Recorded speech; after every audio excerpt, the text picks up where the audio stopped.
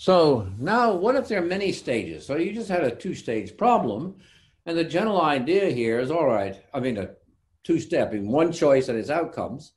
Um, if I want to do more. So for example, in the same question, suppose that you are as a student, you were wondering whether to take the raincoat.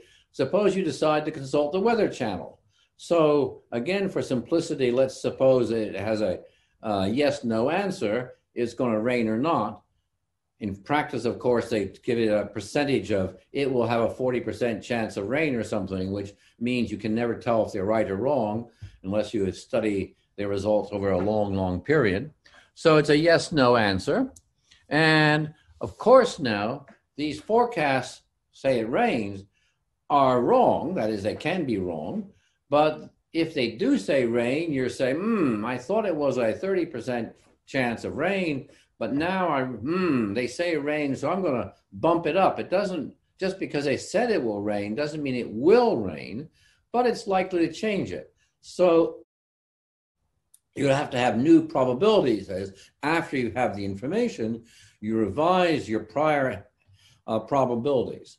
So let me show you what this looks like.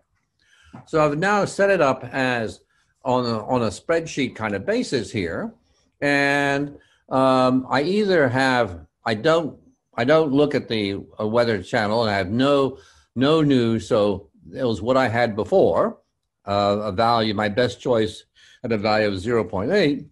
But if I look at the Weather Channel, it'll be, say, a forecast rain or not in this simple case. Now, you have to think, what is the probability that the forecast was correct? Well, you're going to have to do that. You're going to have some kind of estimate of the performance of that information. So you don't really know what the chances are they will say rain or not rain.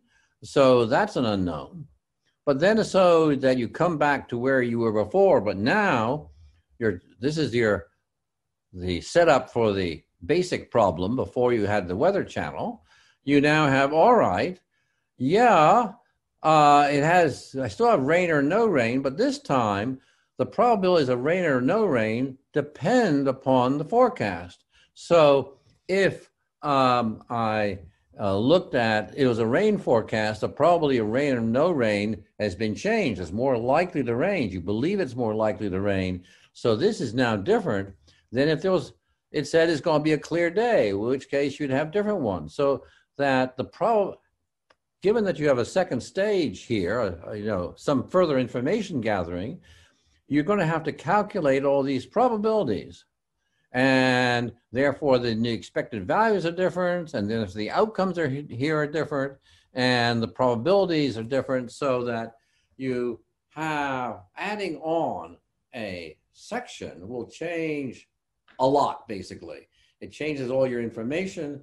Technically, it's called that you had the prior probabilities, what you started out with, the 0.3 and 0.7 here, and then you had what's known as the posterior probabilities. It doesn't refer to your tush. It's just the after the fact problem. After the fact being that you had some kind of information, in this case, the Weather Channel report, which revised your prior probabilities and made you go through. So now what you have to have is that it changes your decisions, of course, that's expected, and the calculations get complicated.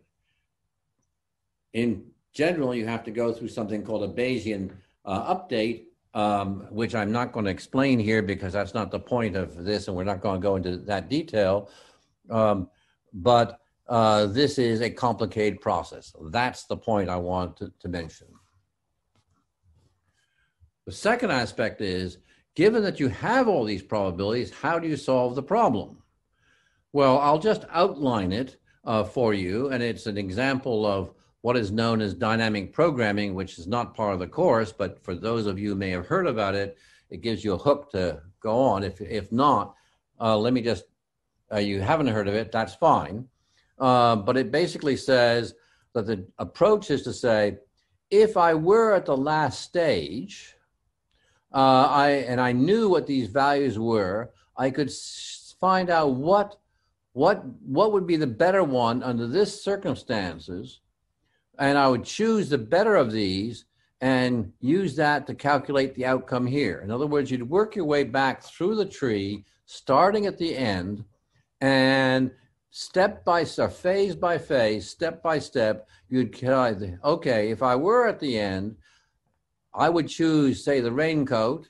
In the other case, I might not, and derive the outcome, and now I would be able to calculate it.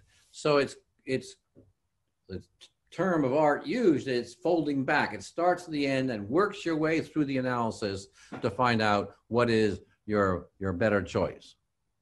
Why am I telling you this?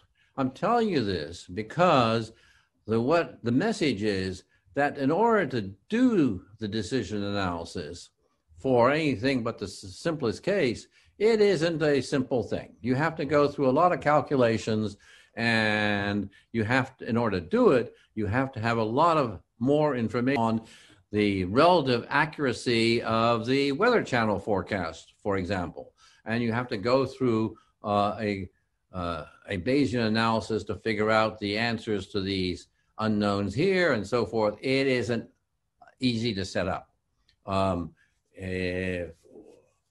can teach this stuff how to do it. I've done it before, but it's a painful process. And here I've only shown a most trivial situation. That is, you only have two choices, two possible outcomes, two possible responses from the Weather Channel. It gets quite complicated. So just imagine that instead of, this is for two choices, two outcomes, two stages, just imagine extension of three of each, and you're now talking about a really, really complicated. And I have just a setup, and I haven't tried to show you the way to calculate the revisions of the prior probabilities that you learn about the future.